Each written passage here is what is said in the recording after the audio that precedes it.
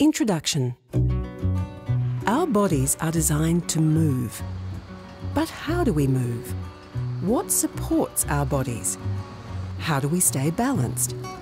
Bones support our bodies and give them a structure.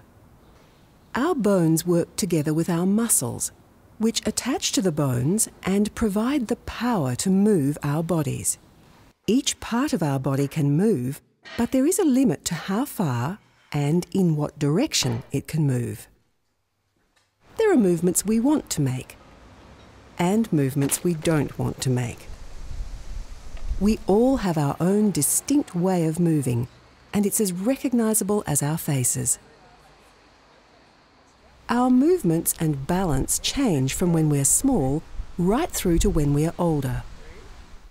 Our movements also change because of illness or disease. If we move too far or too fast, or don't move enough, our bodies can be badly affected.